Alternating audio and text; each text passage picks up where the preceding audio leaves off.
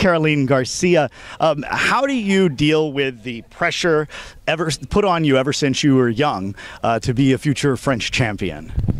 When I was very young, I was not especially be to a future star, so I was quite quiet by myself. But now, since a couple of years, it has been more pressure, but you have to deal with it, and sometimes it's difficult and sometimes it's better, but you just have to be focused on yourself and listen your close team to be better every day.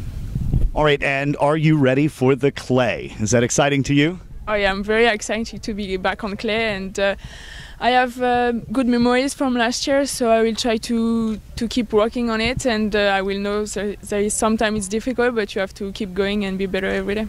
Bonne chance, merci.